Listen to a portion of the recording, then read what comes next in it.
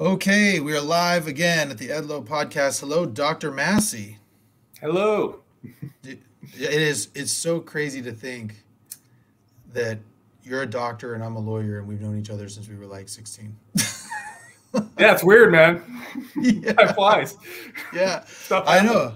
It's so crazy just to think. I mean, where everybody ends up, and here we are. And we've connected over the years just because of what I do. I deal with a lot of pain management, doctors and people with spine injuries, and you've gotten into spine injuries as a pain management doctor. And so I'm glad to have you here, educate our listeners on some of the issues in pain management, because I'm sure that a lot of people don't even know what pain management is. So. Yeah, happy to be here. Yeah, good. So why don't we start? Tell me what got you, what got Mike Massey into going to med school?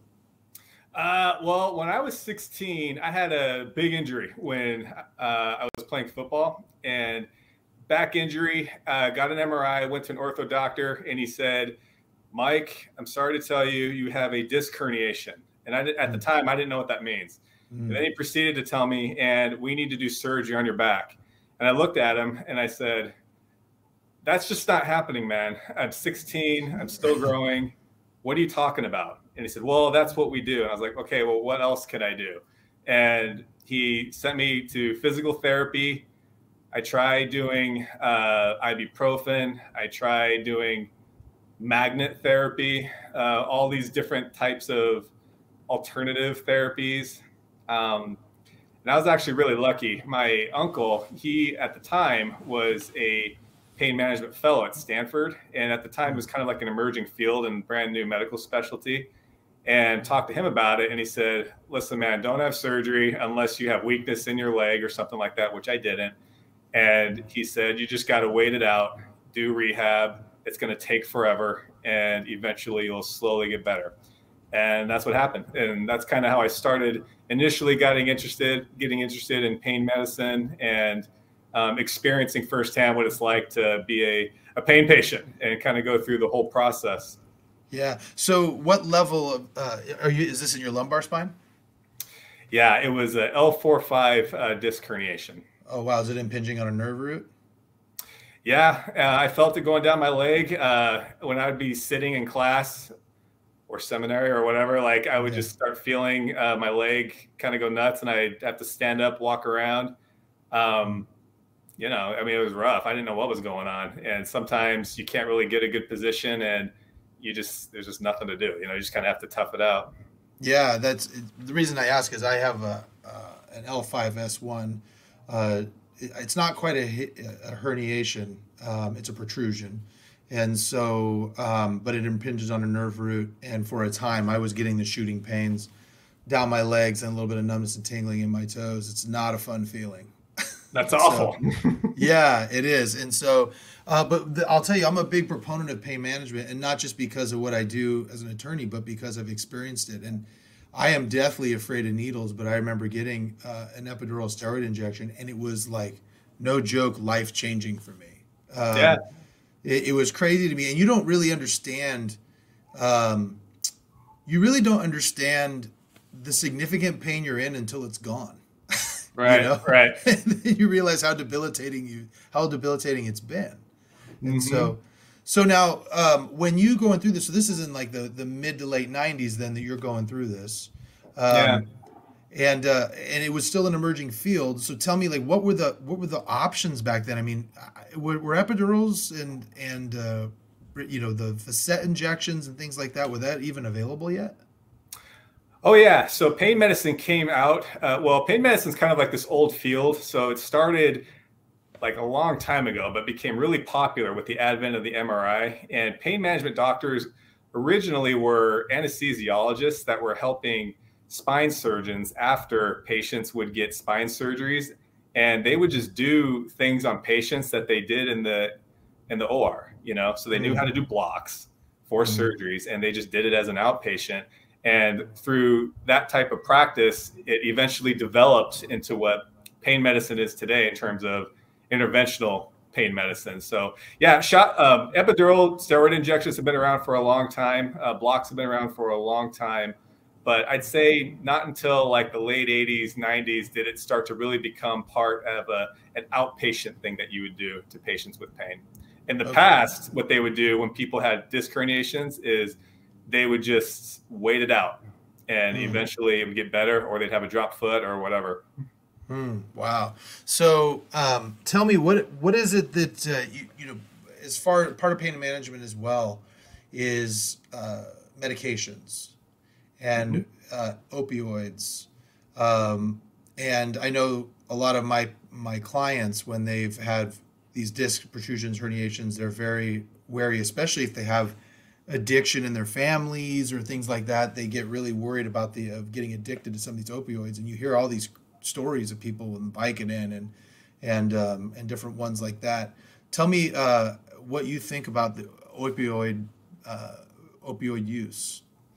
Sure. So the way I think about opioids is you have to know what they are, what they do, the good, the bad, and you got to know the law too. So the good things about opioids is, number one, it's an excellent analgesic. I would challenge anybody to share with me a medicine that is better in terms of having an analgesic effect than an opioid.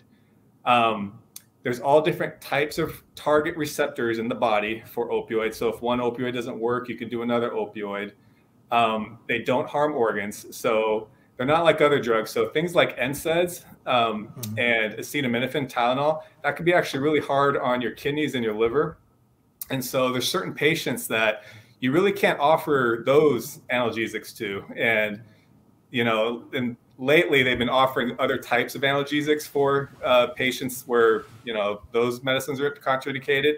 It actually creates problems for them, and they're just kind of walking around suffering, and there's issues.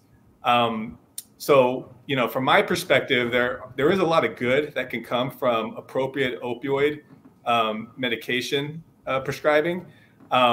There's obviously a lot of bad that can happen.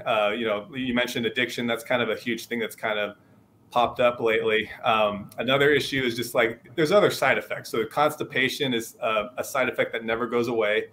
It can have an impact on your immune system. It can,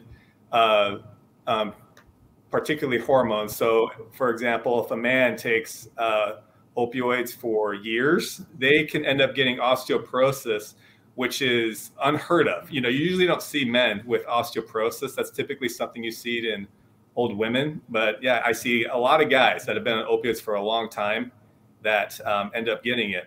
And in the good old days, in the late 90s, early 2000s, there was a campaign in the United States where they called pain the fifth vital sign, and doctors were instructed to prescribe opioids to patients. And if you didn't, you were a bad doctor. And as a matter of fact, there's a lot of doctors that got sued for not doing that.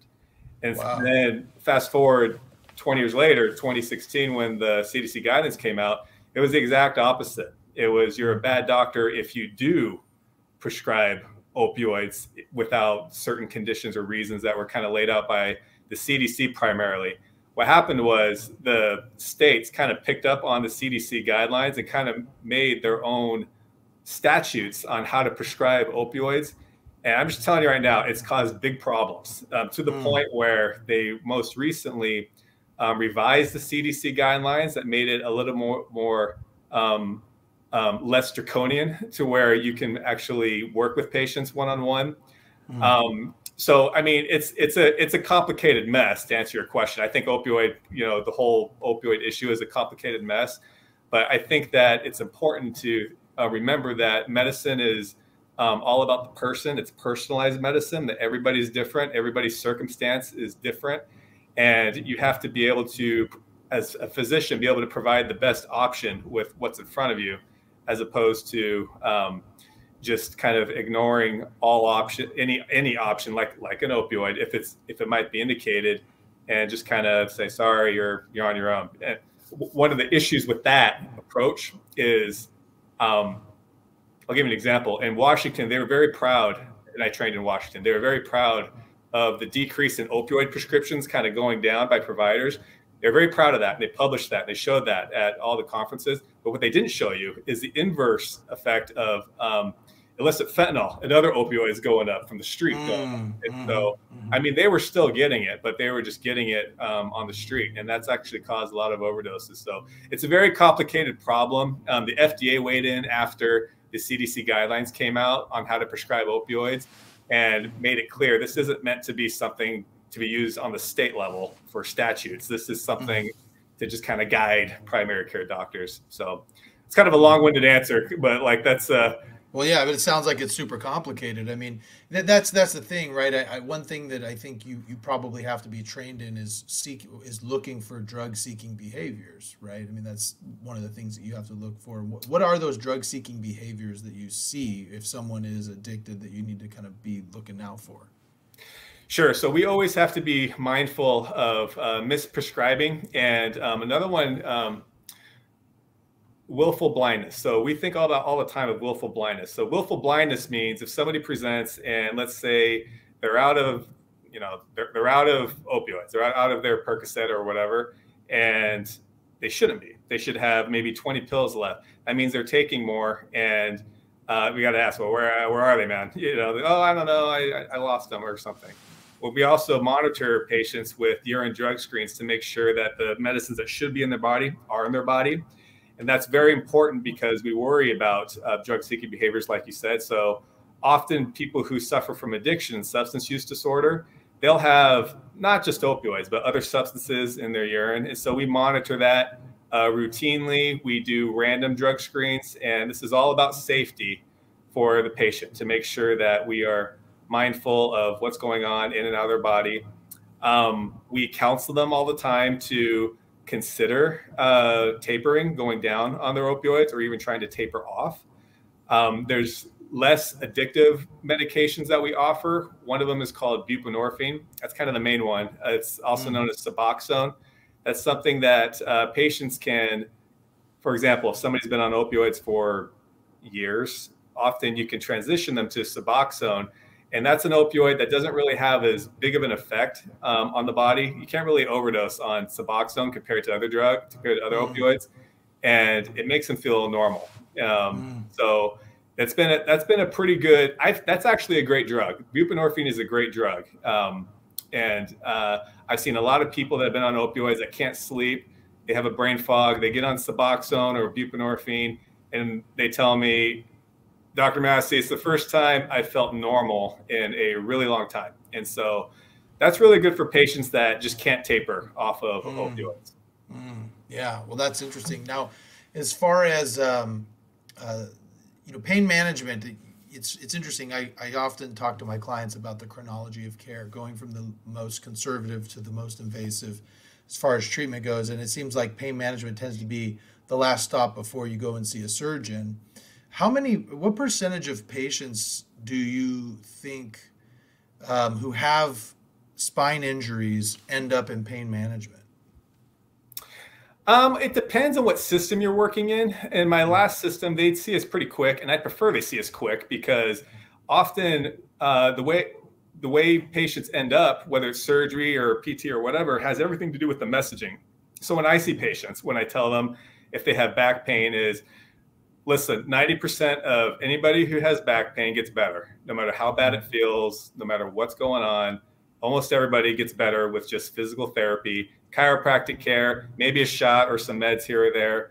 But most people don't get surgery because often people come in and they say, it hurts so bad, man. I want to go to the hospital. I can't sleep. I can't do anything. I need surgery. And often that's not the right thing for them to have. And so you kind of have to talk them down a little bit and coach them up to just start doing the right thing. So going to physical therapy, maybe have some analgesics to help for sleep and pain. Opioids is kind of like something we use down the line. We usually don't pull out the heavy hitters just for somebody with back pain, more like just Tylenol arthritis, maybe some amitriptyline, that kind of thing. But most people that I see, I'd say, in my last system, I'd see people all the time that had back pain because often the primary care provider just didn't want to manage it. They just wanted them to get them off their plate, come see me, and I would, send them to PT for like 6 weeks, come back, and then, usually the sweet spot for whether someone is surgical or if they want an injection is like 6 to 12 weeks after somebody has a acute low back pain. Sure. So when you, how long would you say pain has to be there before you consider it chronic? Usually like 3 to 6 months. I think everybody would agree that 6 months is probably something that most people would agree would be chronic at that point. Right. So, and maybe you can explain we're talking like a lawyer and a doctor here. We know, like we know all the terms. So for somebody who doesn't know, what do you mean by acute versus chronic? Sure. So acute pain is usually pain that presents after an injury, after you have some sort of painful stimuli, whether it's a broken bone or maybe you get a cut or something like that, or you strain your back, that kind of thing. Most of the time, acute pain goes away when the injury heals. And so, after you strain your back, maybe in the gym or something, that usually gets better no matter what you do after like 4 weeks, 6 weeks. Chronic pain is pain that's there, but it really shouldn't be. And after the tissues have healed, people still have pain. And the treatment for chronic pain is a little bit different than acute pain. So acute pain is all about removing whatever is causing the issue. So if you have a herniated disc, if we do, a surgery on the disc that's pinching a nerve, then that should help the pain going down your leg, that kind of thing. With chronic pain, and let's say if someone has pain shooting down their leg and it's been 6 months, 12 months, whatever, we really get into other modalities of treatment and emphasize them. So it's all about like physical therapy, having healthy lifestyles, making sure you sleep right, making sure you eat right, and doing the things that you need to do in order to have a sweet life. Just making sure that you go to work, you are there for your kids, your family, you're able to sleep, you're able to not be grumpy all the time, that kind of thing. So it's a little bit different, and sometimes it gets a little bit more into the psychological, emotional state, and we would prescribe antidepressants, anti-anxiety medications, because, if you can't do the things that you used to be able to do because of pain, you're going to get depressed. That's just something that's going to happen. So we might try seeing a psychologist. We might just try to talk them up or have them do things that, helps their mood or stress issues. But there are a lot of meds that have been very good for people that suffer from chronic pain and also have depression or anxiety. Yeah, it's actually really interesting, the connection between physical health and mental health. Even like just being able to go to the gym, is so helpful for your mental health state. And I can remember, I was a big basketball player, and when I had my back injury, I couldn't play for a really long time. And it was so interesting after getting that injection. It took me a while to get one. I was probably 9 months to a year, before I was able to get the injection going. And when I got it, man, I just wanted to run everywhere because I didn't have pain. You know what I mean? It was so nice. And so, so now, also, by the way, going back, could you imagine if you would have actually gotten a surgery at 16? I mean, I'm so happy that I had the arrogance to tell the orthopedic surgeon, you don't know what you're talking about. I'm not getting a surgery, So I mean, and there's one thing I'd say is that to anybody who's kind of thinking about that is don't assume that somebody knows more than you if you're making a big decision. So anybody making a big decision on surgery or whatever, you got to get the pros and cons, talk to people you trust. I talked to my uncle about it too, and told him what he told me, because he told me there'd be no long-term implications, no long-term consequences. And I was like, is that right? I asked my uncle that, and he's like, that guy's lying to you, man. What are you talking about? You'll have another surgery in like 5 years, So come on, Yeah. Well, and that's the thing, right? I mean, we're seeing, in my case is when someone is a younger patient. When I say younger, I mean less than 40, in their 30s, and they end up with a back surgery. They're almost certainly, just because of adjacent level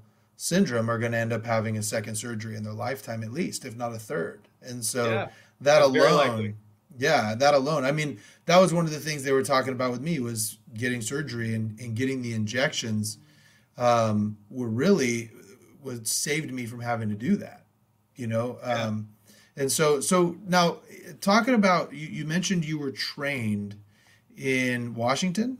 Is that right?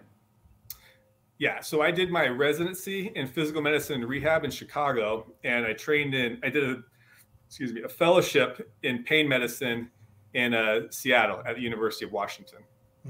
How is it so being in Seattle? I mean, there's a lot of drugs in Seattle, things of that nature. Tell me what it was like doing pain management in Seattle. Yeah, quick story. So we got there. We lived probably about 8 blocks from Pikes Market, if you've ever been to Seattle. And we were walking around in Belltown, which is pretty close by. And I was looking at these people walking around, and I was telling my wife, Hera, these guys are on drugs, And she's like, "What are you talking about?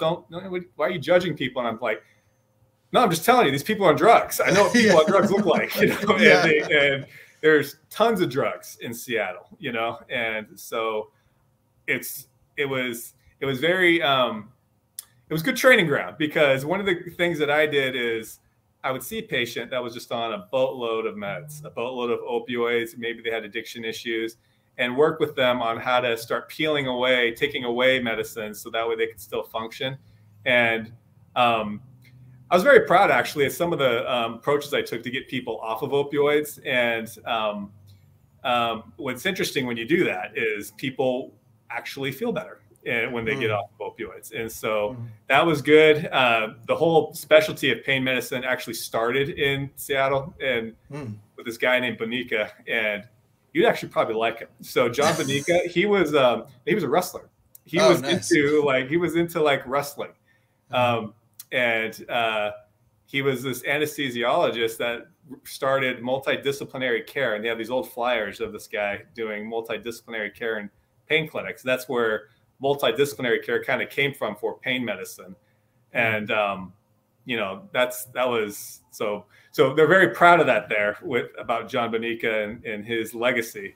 So we kind of had that, and had a lot of the faculty that wrote some of the seminal papers in pain medicine teach us about it and how they kind of landed on certain approaches to pain.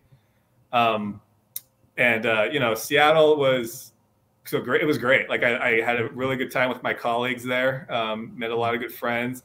The fellows that I, were there with, we're still buds, and, I don't think it could have been any better training for me personally. Nice. And then, so you mentioned you did your fellowship in Seattle, but your residency in Chicago, right? That's correct. Yeah. And then you ended up, I think, if I remember correctly, you ended up first working in Minnesota. Is that right? Right. So after fellowship, I had kind of an offer I couldn't refuse, and took it in Minnesota. And I never thought in a million years that my wife and I would land in Minnesota, but they asked me to start a pain service line in a large healthcare system called Centricare. At the time, I think they had 8 hospitals and 30 clinics, and they wanted me to, start a service line. And I thought that would be great to do that, to kind of learn how hospitals work, how systems work, learn how to hire people and what's important in a clinic. And, basically just build it all out. It was a lot of fun, actually handpicking the team as opposed to just walking into a team. They were all somebody I picked, so I knew what I wanted, and I really appreciated that. And, did that for, 5 years. And my wife's from Florida, and her family's from Florida. And so kind of got the itch to come back to Florida. And so we always knew it'd be about 5 years. And after, 5 years, I knew if I left, it was in good hands. It wasn't just going to fall apart. And so left. I mean, we had a multidisciplinary clinic. We had a pharmacist, we had a physical therapist, hired a physician, had a, nurse practitioners, and it was great. So I really enjoyed doing that and working with the team, because we really practice team-based medicine. And in my opinion, that's the best way to go when it comes to patients with complicated pain issues. Nice. So, and while we're talking about this, perhaps you could talk about what a residency or a fellowship is for purposes of what you do. Sure. So when you graduate from medical school, well, let me back up. while you're in medical school, around the third year, you have to decide what type of specialty you want to practice when you graduate.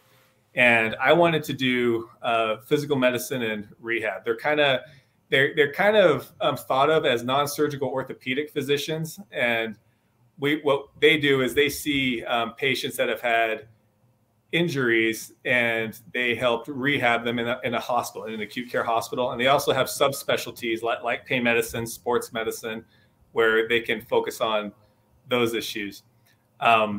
So I decided I wanted to do PM&R. And when you do that, you have to apply, and you get interviewed by certain institutions, and you put your name into a system where you have to match into a place. And so you have to rank every single place where you went, and then hopefully you match.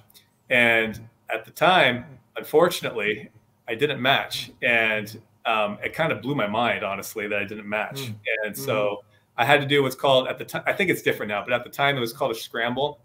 And I reached out to one place in Chicago called Schwab Rehab Hospital, and it was affiliated with the University of Chicago. And when I went there, I got along very well with the director. Her name is Dr. Gittler, and I think the world of her. I feel like she's the best thing that could have happened to me as far as my training goes. And I kind of, she asked me, "Hey, you didn't match. What what about that?" And I said, "Well, I mean, I'm sure you're pretty," because she didn't fill her slot, so technically she didn't match either. And I said, "Well, I mean, yeah, I didn't match," and it kind of blew my mind. It did blow my mind that I didn't match, and I'm sure it blows your mind that you didn't match either. So I just feel like this mistake, and so she kind of liked that, and I do have to kind of say my wife, she had she and I talked a lot about like what to say in these interviews, and right. She was very helpful in in helping me see the board on what to say on these types of scenarios. But anyways, it worked out really well, and got went through the training there in Chicago, and when I applied for University of Washington, they do a match for that as well with fellowships, and matched on that one. So I was very happy on that with that. Yeah. So, didn't have to scramble with the fellowship. So nice. Yeah. And how many pain management doctors end up going through to a fellowship? Like how many fellows are there at University of Washington in your subspecialty? We had 5. We had 5 fellows. Yeah. Okay. And I don't know what the numbers are of that people that come out and go to into pain fellowship, but it's a hot specialty, and so a lot of people will try to get into that afterwards. And not everybody gets into a fellowship, and what they do is they go to they might do a fellowship that's not accredited, and they'll learn the procedures, and a lot of them are still very competent, but they're just not board certified. Mm-hmm. And what does board certified mean? Because you're triple board certified, right? Yeah, so I'm board certified in physical medicine and rehab, pain medicine, and brain injury medicine. And it's certified by the American Board of Physical Medicine and Rehab. What that means is that the standards of care that I provide are monitored, and that anybody who sees me can expect that I'll be practicing at the highest standards, so according to the American Board of PM&R. And so we have ethical standards, we have practice standards, and it's just to help give people confidence that the care they're giving is what they need. Mm. So now you end up in Florida. That's where you wanted to go? And tell us what you're doing now.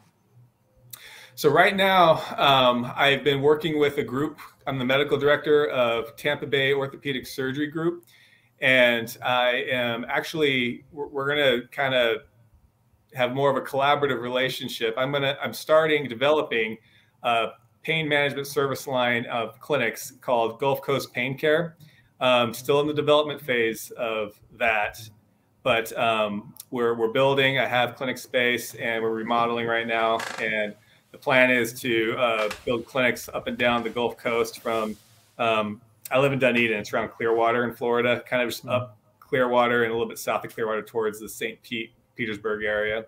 Hmm. So that's the clinics piece. And I also have a company called MEDLCP. It stands for Medical Life Care Planning, and we provide life care plans for attorneys and anybody else that might need a life care plan.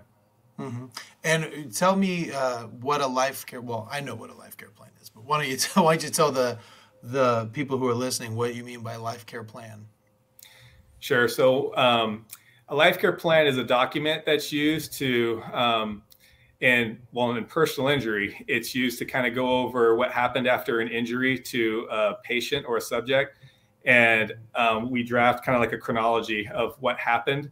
And then I'll do an exam on the subject, or we'll do a virtual exam. And after that, we determine what the future medical requirements are for that injured individual. And once we determine the future medical requirements, then we cost it out for how long they'll need those future medical requirements. So it's used by attorneys to determine medical damages. So, here's one thing that I run into with my clients that I think is really interesting. A lot of them, when they get to a pain management doctor like you, they are very scared of the notion of getting an injection. They're scared of the idea. I mean, they hear epidural steroid injection and they're thinking of epidurals like pregnancy epidurals. I mean, they're putting a giant needle in your spine, and that is what they're doing. That is what you do, and that's very scary. Perhaps you can educate the listeners on what some of these injections are, what they treat, and how they help. Sure. So when a patient has a herniated disc and so, like you, if it's pinching a nerve and it's kind of going down the leg and it's just not getting better with physical therapy, or you waited a little bit, it's just not getting better. An epidural steroid injection is a procedure where we put medicine above the dura, just kind of above the membrane of the spinal cord. And it goes to the kind of around the nerve and around the disc where there was a herniation. And the whole point is to help decrease inflammation and help with pain. It's not a big deal. It takes about 5 minutes. The way I tell patients is it's a pinch and a burn. After that, you're going to feel a little bit of pressure. And then when I inject the medicine, you might feel a little bit of warmth go down their leg. Everybody's freaked out. Everybody gets very anxious the first time they do it. And then most of the time after we do it, they're like, "Oh, that's it." Like, "Yeah, that's it. Good job. Mm-hmm. See you later." Yeah. And when my clients come in and they're if they're nervous about getting one, I explain my experience, and I said, "Listen, nobody's more afraid of needles than me." And I was like, and the anesthetic was that injection hurt more than the actual epidural steroid injection, because you're numbed up, you don't feel it. Right. So tell us, what is it that you're hoping to achieve through an epidural steroid injection? So from my standpoint, I'm hoping to facilitate better rehab. So often what pain does is it limits rehab. So if patients can't do certain exercises or walk, that's a problem, because other problems start to pop up. So if somebody's not moving or walking, they're going to start to get atrophy of muscles, and that's going to cause or help facilitate chronic pain that we're mentioning earlier. And so from my perspective, it's important to make sure you're moving. That's the whole game, is moving. And epidural steroid injections are very good at facilitating that. And steroids usually last, the effects of steroids for pain usually last about 3 months. But I have patients that, and I've had enough of them, that would just swear on their life that it lasts like a year, And so from my perspective, I have plenty of patients that get their annual epidural steroid injection and they just cruise on that and they're fine, And I have other patients that might need it a little bit sooner, we try not to do too many because we become mindful of the effect of steroids. They can, make your bones soft, and they can, have an effect on your hormones. And so we try to limit it to no more than like 3 to 4 a year. If you're doing more than that, then you're probably getting too many.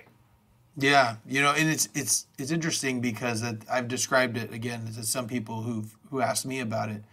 Is I said, listen, I had to do two of them. I got closer to like 6 months from mine, maybe 4.5 to 5. It started wearing off, and then about 6, I needed to go in, and I got the second one. But in the course of that time, because the pain went away, I was able to do more aggressive physical therapy. I was able to start getting back in the gym, lifting weights, kind of strengthening the muscles around where it was, so that when that second one wore off, I just didn't need to go and get a third. Yep. And it was really a lucky situation, because I know I have a lot of clients who they're going in multiple years, getting them twice a year, and they're getting great effects. Some people aren't getting as good. I mean, some get 50%, some get 75%. Me, it was like 90. I mean, I got like major pain relief from Yeah. it. I was really shocked. And so, yeah, I think that those, I swear by them, because I had such great I had such great success with them. Mhm. Now, as far as another injection that I know that a lot of people get are facet injections. Perhaps you could talk about what a facet is. And here's what's interesting before you get into what the injection is. Perhaps you can explain also one thing that's interesting is that you can't really see a facet injury on an MRI, right? Is that right? Sometimes you can, Okay. but often you can't. To your point, like Yeah. often you can't see a facet injury, and so whenever we try to evaluate someone for a facet injury, it's just like any patient. You do a complete history of what happened. So, in your world, if somebody got in a car accident, I see a lot of patients that, had the whiplash or something like that. And they have it, right where their neck meets their upper back, there's issues there. Hmm. And they've done the chiropractic care or the physical therapy, something like that. And it's just not any better. And when you kind of palpate right on their spine in that area, they're like, yeah, man, that hurts. And when I lean my head back, that hurts. So facets are the small joints that are on your neck and your spine. And when I say spine, that spine means the bones in your neck and back. That's what a spine is. It's not the spinal cord. It's just the bones, and the facets are, you have really small joints that kind of come together, and it's a very common place to have injuries when people like if somebody came in and they had the whiplash or something like that. If we wanted to test to see if the facets are causing pain or mediating the pain, what we would do is something called medial branch blocks. And that's what that means is we're injecting nerves that go to certain facets to see if that's the pain generator of where somebody is having pain. And so I will often explore if somebody has facet mediated pain, if they're just not getting better with chiropractic care or physical therapy. And often people get awesome relief with the medial branch block. That's actually a diagnostic injection. It's not meant to last forever, and really just to see if they get pain relief. So once you do it, they go about their day, and if they're like, "Oh yeah, man, the pain's gone," and then when the medicine wears off, kind of like when the dentist numbs your tooth, you're like, "Oh," and Yeah. the pain comes back. And often we'll do a procedure called radiofrequency ablation or radiofrequency neurotomy, and that's where we basically buzz those nerves, put the needle in the same spot, only the tips heat up, and Hmm. it burns the nerves. And people usually get about 6 to 18 months relief if they get a solid block that work. And I'd say on average it lasts about a year.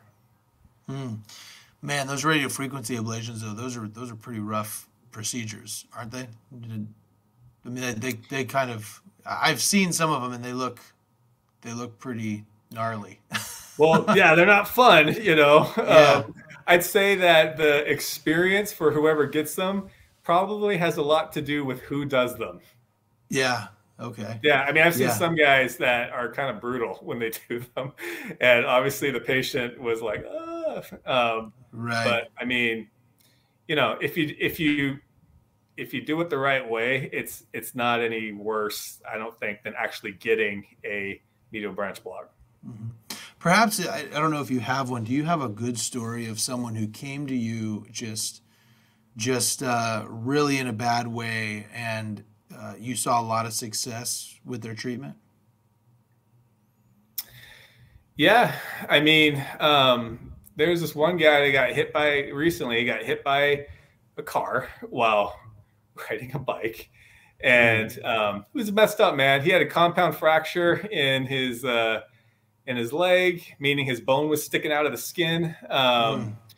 He had back pain, neck pain, like the whole 9 yards. And so they went ahead and they fixed his leg. He still had pain there, and he saw me for his back stuff. And he saw me probably like 6-8 months after his original injury, and he was messed up. And so we kind of went through doing some interventional pain procedures. We did end up doing medial branch blocks and radiofrequency ablation. And he had some really good success with that.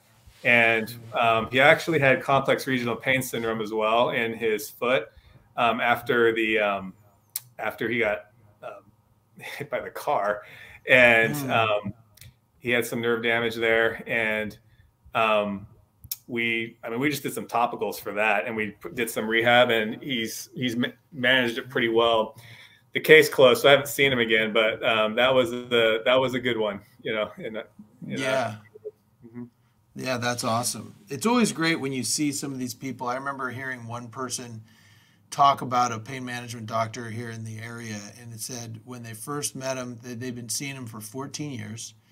When they first met him, they were in a wheelchair, and by the time they were done, they were able to ride roller coasters. And I think that's pretty remarkable. Avoiding surgery completely. I'll give you one. I saw this other guy. So there's this guy named John, and this was in Minnesota, and he was on like all this OxyContin.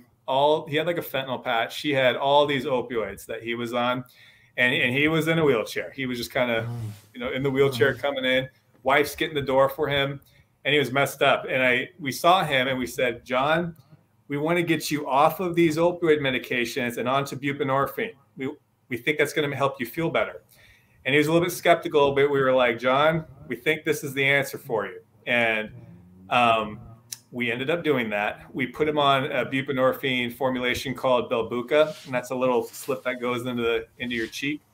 And after about 2 weeks, three weeks, it was pretty dramatic, kind of similar to you were saying. Chair was gone. He was getting the door for his wife. What he did is he restored boats, and he started like restoring boats again in his shop. Wow. It was such a successful story. We ended up making a commercial about it for our system, and it was pretty wild how just managing the meds right had made such a big difference. Yeah. Wow. That's amazing. So now you're board certified in brain injury management. Is that right? Brain injury medicine. Yes. So tell me about that. Tell me how that came in to be a part of your practice. Sure. So I would see a lot of patients for just headache issues, and often it wouldn't be just headache. Often they would have these cognitive impairments, things like memory loss. Maybe they weren't as sharp. They'd have word finding difficulties. They'd be dizzy. Their sleep was off, the whole thing after getting hit in the head or something like that. I've actually been seeing a lot of NFL athletes lately that have cognitive impairments and headache issues, and where I'm at now. And it's just got to the point where I felt like I needed to get trained and certified to manage it, because I've been doing that. And so I went ahead and got board certified in brain injury medicine, and I primarily focus on concussion and mild traumatic brain injuries. In my residency, I did severe traumatic brain injuries, but I typically don't see them in this context. It's usually mild to moderate, and I really just am very mindful of what kind of impairments are in front of me. And some of the most common ones that pop up are just dizziness and attention difficulties, that kind of thing. And knowing how to manage that. Most pain management docs, when they see patients like that for headache, all they want to do is just an injection. You do like occipital nerve blocks right here to kind of help with headache or something like that. they're not really interested in addressing the cognitive issues and taking care of the person, So, I mean, I'll still do those injections, but I definitely want to make sure that they get what they need to kind of help manage everything else that's going on in their life. Yeah, 100%. It's funny you call it a mild traumatic brain injury. I can tell you from my own personal experience in having a concussion, and then also just seeing some of my clients, there's nothing mild about it. In fact, in some ways, I would even argue that it's worse because some of these people who are severe, sometimes they don't even really recognize that they have an issue. But when it's mild and you can feel the difference, you can see it, you can notice that you're not as sharp, you can notice that you're having difficulties with attention, or you're having maybe impulse control issues or something like that. It really triggers some of that mental health stuff that you were talking about earlier, because I can just tell you from my experience, it was really interesting. I got in a car accident. It was in 2018. Hit the back of my head on the headrest after I got rear-ended and pushed into a car in front of me. And from there, I was just off. I was having word finding issues. I couldn't speak. I couldn't formulate sentences. It was pretty bad at the very beginning, and then slowly over time it came back. But yeah, just sitting there and realizing that you can't go as fast as you wanted to, and you can't speak the way you wanted to. You can't, you'll go to the garage and forget where you went. It can really scare you. It can really be a problem. So, yeah. Wow, man, that's scary. Yeah, it was, especially being an attorney where I use my brain all the time, right? Well, that's what I mean. It affects your livelihood. Yeah. I mean, I remember it's actually really interesting. I went into a neurologist, and this was, I won't name what system, but I wasn't a fan. And I went in, and the neurologist said to me, he goes, I got to tell you, you might want to brace for the fact that you may never be able to be an attorney again. And I remember being like, what? You know what I mean? And luckily I got out of that system and I moved on to another one. And then when I moved on to the other one, I got into some speech therapy and, a different neurologist who was really focusing on, and eventually it got better. But it was really interesting. Another thing that I think is really interesting that I heard was they said the people who believe that they are going to get better are more likely to get better than those who don't. Have you noticed that yourself? Well, yeah. Imagine if you listen to that guy. Yeah. Gal, whoever it was, and he said, "Oh, I can't be an attorney anymore. Okay, I guess I'll do something else." It's like, one of the things I get really upset about is the messaging that patients get from the doctors or whatever provider they see, because I don't think that providers or physicians really appreciate how much of an impact that has on certain people. They might actually listen to you if you have bad advice, they might actually just, okay, I'm not going to do this job anymore. I'm going to go get on disability or something, as opposed to rehab it and fight through it. So now I appreciate you saying that,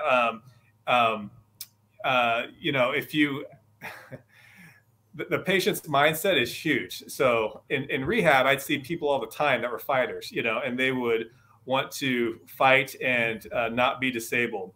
And a good cohort of patients for that are actually amputee patients. So if you talk to most amputee patients, they don't consider themselves disabled at all.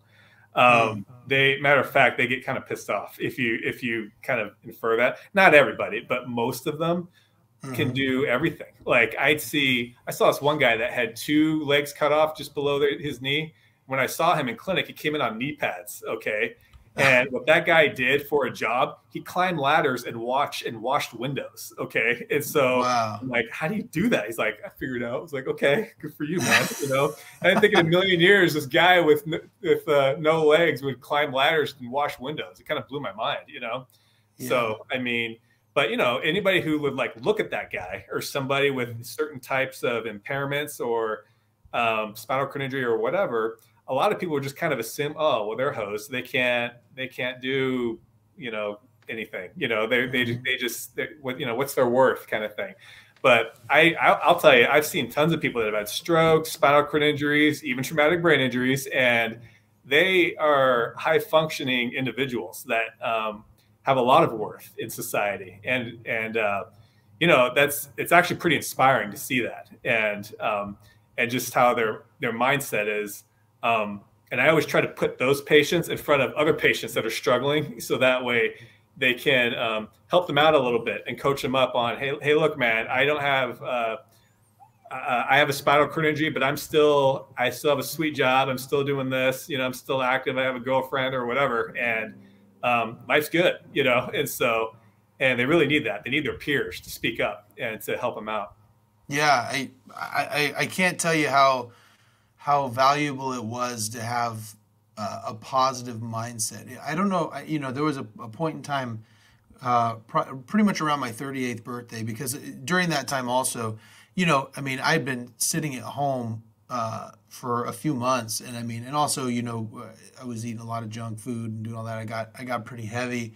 And I remember on my 38th birthday going, you know what, let's see if I can get in the best shape I could get by 40. Right. And I just started eating right, and then started working out, doing that stuff. And it was so crazy how just doing those certain things changed into more of a positive mindset that's really stuck with me since then, for these last 4 years, which was super helpful, especially during the time. So that's great, man. By the way, I've seen that, man. I'm glad that you post it, because it's great to see that you mean it, and you live it. It's great. You've obviously you filled out, dude. Like, got some muscles, man. Yeah, so. Yeah. It's funny. With the wrestling stuff, I get annoyed, because I'm like, man, if I would have really, because like, dude, what it was like when we were in our 20s. You could go to the gym 2-3 times a week and eat whatever you want, and you looked fine. You know what I mean?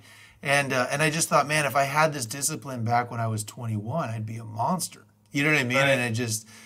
But what can you do now? You do with what you can. And now it's cool to see, like, I have a 16-year-old son, and it's cool to see him. He has now started to, hey, put together a workout regimen for me, get me, tell me what I need to do, spot me here. And he's starting to see some results too. And so it's kind of cool to see the ripple effect, Yeah.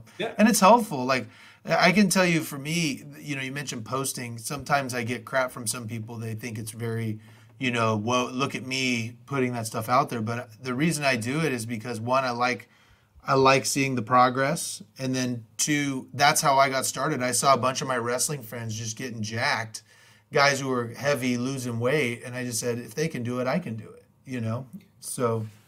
Dude, haters going to hate. Yeah. It's true. Isn't that funny too? I had a friend tell me one time, he said, you're never going to get hate from somebody who's doing better than you. And so I think that's kind of true. And so I just say, that's fine. You can hate all you want. I'm just going to do me, and I do it for me anyway. Yeah. Well, I had a buddy the other day who, he posted in October of last year. He got into, like, he's been in MMA forever, but he posted a picture of him with his shirt off, and it said 205. And then most recently, he's just like shredded at 175. And he also posted his weight, like a graph of his weight, like throughout the months, and went all the way down. And I was like, and it inspired me. I was like, if Dave can do it, then I can, get on that, because I gained some weight when I was in Minnesota, and I've been kind of like when I hit 40, man, like losing the weight has been tough. I've been kind of hovering around like 200, 205 forever. And I'm trying to get down to like 190, 180, something like that. And, and you just have to, it's an everyday thing, you can't take time off, Yeah, that's the problem. The problem with that, especially with the diet stuff, is you could be good for a month and then be bad for a week and lose it all. You know what I mean? It just, it's so easy to get off the wagon. It's just all discipline. And, it's a struggle, especially as you get older. It has to be a lifestyle switch. It has to be something where you're eating for fuel and not for fun. And unfortunately, we're just social eaters. You know what I mean? It's just a thing to go out And I've seen some of your stuff. You seem kind of like a foodie too. You kind of like going out and eating nice things with your wife and stuff like that. Oh yeah. When we lived in Chicago, we had a thing where we had to go eat at every single Michelin restaurant in Chicago. And that was like 30 plus, you know? And so we're eaters. We like to eat. Yeah. Yeah. Nice. Yeah. So with the brain injury stuff, if someone's listening who knows someone or had someone who had just had a concussion and was having some struggles, what would be some of the kind of basic things you would recommend they do to kind of help themselves heal? I mean, it depends on how bad it is. If it's pretty bad, you got to do some brain rest. You got to unplug. I wouldn't worry too much about being too productive, you know, like rest your head, try to get away from stress, that kind of thing. There are certain physical therapy groups and chiropractic groups that have traumatic brain injury rehab, where they work on things like attention and they work on things like balance issues, that kind of thing. Sleep's usually really hard when initially. And so sometimes we might, if it's bad and you're not sleeping at all, then it's probably a good idea to get on some meds, you know, or something. And if there's attention issues, then you might need a stimulant, you know. It really just depends on kind of what the issues are. But if it persists, often people do get depressed. And so I'm not a like medicine guy. I think it kind of sounds like it from us talking, but like I'm not a medicine guy, but I'm kind of a pro health guy. But if you obviously need a medicine, then, you know, try the medicine and try it right. Like take it right and do it with somebody who knows what they're talking about. So that way your life's sweet. In my opinion, it's not a good idea to let your life tank because of pain or because of a TBI or whatever, a traumatic brain injury, concussion or whatever. You really need a good coach to help you through that. And when I say coach, I'm talking about a physician to really help you through that. So that way you kind of know what to expect. Because if you know what to expect, then then you're going to be a little bit more graceful on yourself that, okay, I can't find the words, or I can't sleep very well, but that's okay, because it's been, you know, a week and it was a pretty bad one. And, you know, so-and-so, Dr. Massey, whoever said that I could expect that. Also with jobs. So one of the issues with mild traumatic brain injuries is I'll see a lot of highly productive people, whether it's an attorney or a physician or anybody, you know, and they'll come in and, they're used to being on top of things. They're used to being sharp, and they also want to make sure that they maintain that income, and they get very stressed out about that. And sometimes I say, and I try to do shared decision making. I try not to tell them what to do, but unless I have to, but I try to say, okay, it's probably a good idea if you take some time off, like a month, you know, or whatever. And sometimes they listen to me and they do that, and sometimes they don't. And I'm telling you right now, when they don't and they go back to work, I will prep them and say, you're going to get really upset, by the way, when you go back to work, if you go back to work. And I said, well, we'll see what happens. And they go back to work. They have to go home. And yes, they're very upset. They start to think, my life is over. You know, I'm never going to be able to function in this ever again. But, you know, the good news is there's lots of different things you can do, you know, to help with brain injuries. There's certain types of glasses you can get to help. There's certain meds. There's you know, rehab therapies. There's a lot of stuff. So there's a lot of reason to be optimistic about the future when something like that happens. Yes, it probably is something that needs to be managed, you know, but it doesn't mean that your life's over. You know, I know lots of people that have that have concussive syndromes that actually kind of persist, you know, when they should kind of be better. But you know, they just learn how to manage it, and they still have a sweet life, you know. Yeah, and that's the thing, you know. I'm convinced that I probably prolonged my recovery by not listening to, you know, the therapists and the doctors who were telling me what to do. I took some time off, and, you know, it's so hard I mean, I was working 60, 70 hours a week and went Oh, to wow. zero, Oh, right? yeah. You know what I mean? And so you're like, You get the breaks. I was going crazy. You know what I mean? Yeah. And so I went to the doctor and I said, I don't care what you've got to do. Do whatever you got to do to get me back to work. I'm going insane. And I'm making everybody at my house crazy. You know what I mean? Sure. And so they let me go back, and it was just like 4 hours a day, 2 days a week. And even that was a struggle at first, you know? I mean, just trying to do little things like that to bring me back. But I think that what's the most important thing to remember as someone who's had one is that, you know, when you're especially when you're someone who's highly effective and you're somebody who's maybe been an athlete, played sports, you know, you play through pain, right? You know, you're sick, you go to work anyway. You play sports, you roll your ankle, you tape it up and you play. You know, we're kind of rewarded for pulling ourselves up by our bootstraps, but you can't do that with a brain injury. I mean, you can't work through it like that. So. Right. Should probably mention, kind of getting back to my disc. So when I had my disc when I was 16, there was a recurrence when I was 20, and then another one when I was 25. And each time it happened again, I knew, like, I felt it coming on, and I knew. And when I was 20, I was playing basketball, and I was like, I need to stop. But we were playing, you know, and so I wanted to finish the game, you know, and so I was playing, and then it went, and I collapsed, and it was bad, Like, I was actually on my mission in Ireland, and at the time I was like, I don't know if I could finish, man. You know, like it was bad. I did finish there, but and then when I was 25, same thing.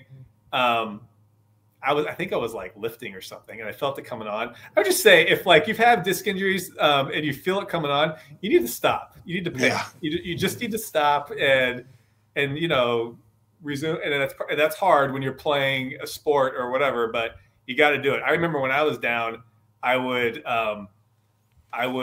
think, what do people do that don't play sports? I mean, what do they do? Like watch movies and read, you know, like it's so boring, you know, and it was awful. And you're right. It does something to your psyche, you know? So it was just bad. But yeah, with brain injury, and with brain injury, it's the same thing. It's like, you know, people have had concussions. You got to go easy on yourself. It's okay. You're injured, you know? And so you can't expect to be full tilt if like, especially if it's been within 3 months, you know, like you got to give yourself some time to heal and really have that mindset that you are healing, and you got to give your brain a break. And everybody knows what that means. That's, you know, that's reading, probably scrolling social media is probably not the best thing to do, you know, like, you know, even just people, like if somebody's like overwhelming you, then you gotta take some time away from that person, you know? It was even hard. I remember there was a time where I went to a restaurant, kind of like a Texas Roadhouse type of restaurant. Yeah. And, you know, it's just, you know, I was there with my kids and it was just loud, and it was so hard to focus because there were so many conversations going on, and there was the music going on, and the people dancing over here. You know, they have the servers dance sometimes and stuff. And I was like, I gotta get out of here. You know what I mean? Like it was overwhelming and fatiguing. And that's another thing about the brain injury that's so hard, is the fatigue. I mean, you just get so tired so fast. Yeah. And so, yeah, I mean, it's crazy. But I remember they told me it's so hard too, because if you get a day where you're feeling good and you're feeling kind of normal, I would have a few of those days, right, where I would feel normal and I'd be like, this is great. And I'd get on a roll. And I was only supposed to work 6 hours, but I pushed through to 8. And then the next day, it was just like, you know what I mean? Just right back down. And then that's when they told me, they're like, you got to stop doing this. You know what I mean? Like, you have to, 70%, and then that's it. Just, that's a good day. And when I finally started listening, it got better. You know, I can't emphasize enough to listen to your doctors when they're telling you what to do. And they know what they're talking about, if you have a good one. Yeah, well, I like how you brought up what to do when you're feeling better. So I would see patients that when they feel better, and it sounds like it's similar to you, they wanted to go back to work full time. They just wanted to go back. I'm good. I want you to sign off. And I would, again, say, hey, listen, I think you should go back for half a day, every other day, you know, like try it out first before you go back full tilt, because you're going to find that your endurance isn't there, and maybe like you're good with attention, you're good with processing now, like in the moment, but throughout the day, I mean, you can just get overwhelmed. And so it's just like training your body, you got to train your brain. You got to slowly ease into it, and just kind of acknowledge where you're at, and I find that when people do that and they go back to work for maybe a limit of 4 hours every other day, that's for me has been a pretty good strategy with patients, as opposed to let's just go back to work.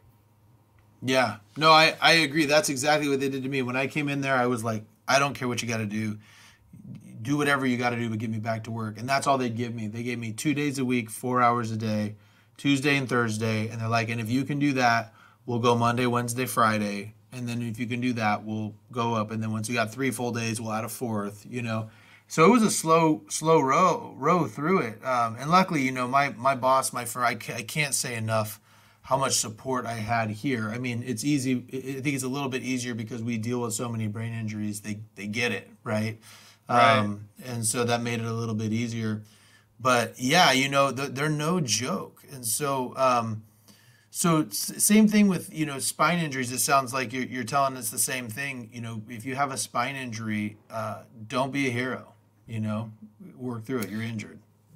Right. Particularly if you do heavy labor, you don't want to be a hero. So if you're, slinging, wood, or if you're on a construction site and you have an acute disc herniation, they ask me, can you make it worse? And the answer is yes, you can make it worse. And so, you just got to work well with your physical therapist or your chiropractor to kind of see where you're at, and then go back in a graded fashion, as opposed to going from like 20% to like 100%, and slowly start to, do more things, do light duty, do what you got to do to slowly get in, I would say if you do take time off, like if you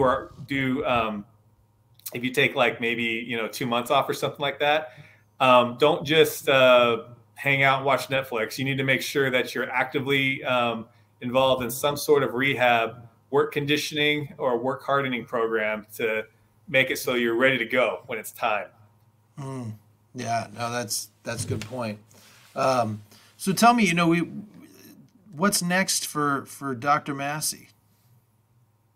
Well, I'm right now focused on building the clinics and building up the medical life care planning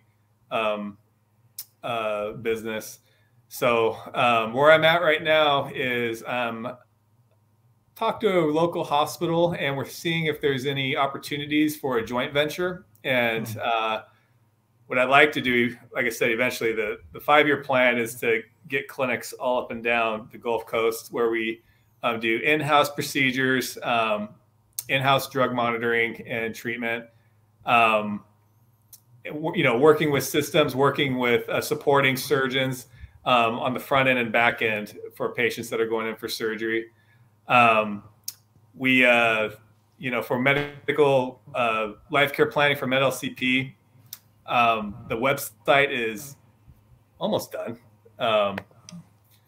Hold on a second, man. My thing's about to tank. Hold on one sec. Okay. Need some juice. That's all right. Okay, better. Yeah, I almost lost the thing. Okay. Yeah, but I haven't really marketed the MEDLCP business. I've worked primarily with 2 attorneys out here for that, and feel like I have the system down pretty well. And I wanted to make sure that was good before I just just offered it to everybody. But I do think it's a great skill for physiatrists to have, because we often get asked the crystal ball question, like, what is this person going to need the rest of their life? And I get the papers all the time that they need me to fill out for an insurance company or something like that. And when you're not trained, and what's one of the good things about life care planning is when I got trained to do that, I was able to confidently answer those questions, as opposed to, I don't know. I mean, I think he might need PT.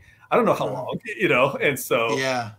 You get confident at providing opinions, that you can defend and stand by. And so, I've gotten involved with this group called IARP. It's the International Association of Rehabilitation Professionals, and I sit on the Florida board here for training and education. And so I'm up on kind of the latest when it comes to those types of issues. And, I kind of wish I had some of that training like coming up, because I'd be filling out paperwork and you have to fill it out. And I'm like, I don't know. I don't know the answer to these questions.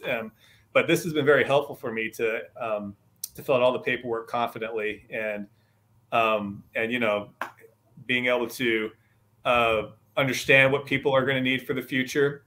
I make a conscious effort to stay independent when doing that. But as a doctor, if I'm not being a life care planner, I want to make sure that my personal patient will get what they need, in the future. And so, because often they don't, they don't often get that. And that's a shame. I have a buddy, I forget his name, but you might know him actually. He got in an accident, and he's a brain injured patient, and I don't think he's got anything. I think he's just kind of living off of what the government will give him. And I think he's got like a few kids, and he was a guy at DC. I forget his name. It's just really sad, So when patients get in, or when people get into a car accident, I understand why attorneys would advocate for their patients to get a life care plan, so that way they can understand the future medical requirements that are reasonable, so that way they get what they need for the future. Well, yeah, and that's what's so important too, is that it's an interesting system. I explain it to my clients all the time. We get one shot to prove that everything that you have done up until the date of trial was that the collision was a substantial factor in causing the need for that treatment. And then we have to show everything that's ever going to happen that's reasonably certain to occur. Right. And it's like, that's incredibly hard to do. And I try to explain to my clients often how important it is that they follow what their doctors say, because they need to get to the point where someone like Dr. Massey can come in and say, yeah, we've done the work that we know what's reasonably certain to occur. Because if you've mentioned on this podcast, a lot of the injections you do are just as much diagnostic as they are therapeutic. So you do it, right? And then unless they've gone through that long enough, how are you going to know whether they need 1 or 2 injections or 3 injections a year for 10 years? You're not going to know that until you've done the work and seen that the injection's actually going to work and for how long. And so that's why it's so important when you've been in any injury really, but especially in the line of when you have somebody who's been injured, in a car accident or in some sort of third party liability action, that you know what that is so that you can be compensated for it. Right. And, when I'm doing a life care plan, most of the time I rely only on what their treating providers recommend.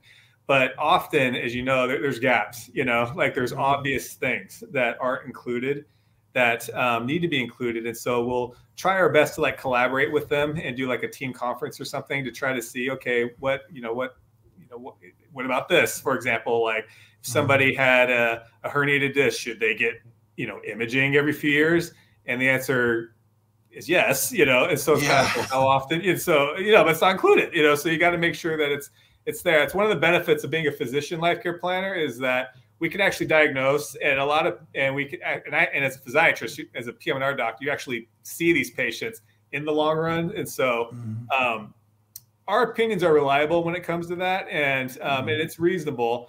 There are some guys out there that'll say they need everything, they need something, every single, they need injections every month or whatever. And I'll see life care plans too, and do a rebuttal, if needed, kind of thing, and say, hey, is this right? And I was like, nah, that's a little extra. I think that they're kind of shooting for the stars there. It's not very reasonable, and and you could probably wait on this. That could really hurt a case, right? If like somebody just asks for everything and a life care plan is padded and they just put everything in there.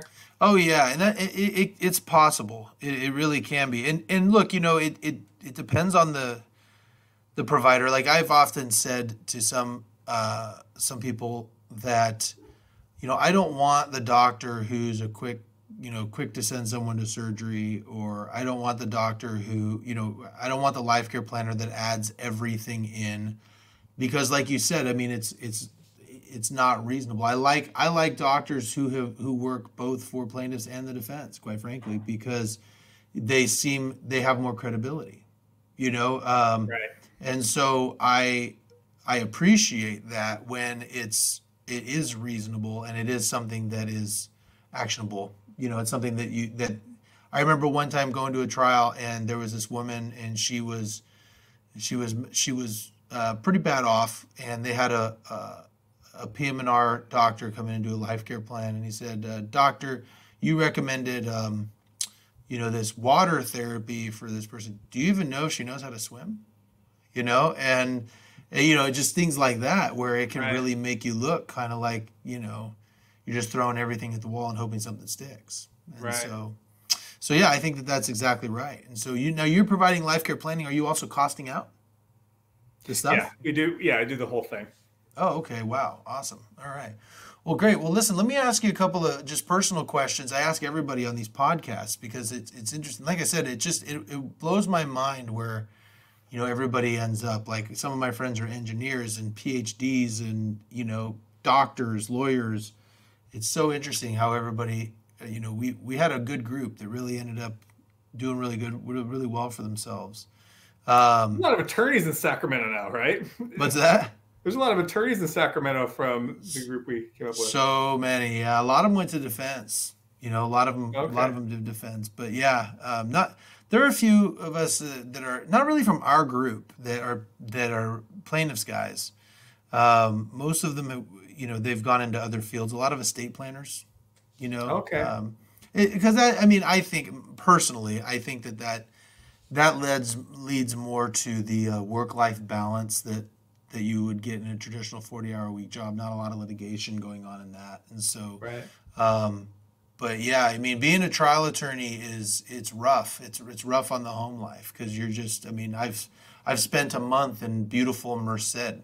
You know what I mean? I've spent a month in that, trying to case in Napa 5 days a week, and I'm home for a day and a half and I'm back out, So it's a little bit tougher, and these clients I take great pride in what I do because my clients, a lot of them, I've had clients who they can't work anymore. And I had a client one time who's literally, at the time the case resolved, was living in a trailer on a friend's property because he couldn't work and he didn't know what to do. And luckily we were able to get him enough of a resolution that he's not going to need to live in a trailer anymore.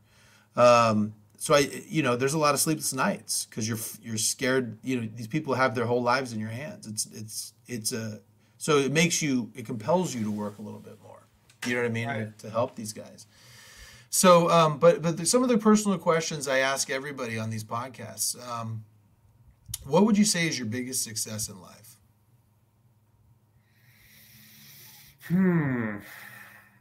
Well, I'd say my marriage has been the biggest success of my life. So my wife has been with me through thick and thin. She helped me with the the scramble issue was a tough one. I can't tell you the emotions I had when I didn't match into a program out of med school. That's every med student's nightmare. And she had a cool head and helped me work through that. She's been very supportive on my career, just moving wherever. She didn't think in a million years she'd live in Minnesota. And I don't know if you've ever been, but Minnesota's cold. Yeah. I did a depot there once. I didn't want to go back. it was like -50.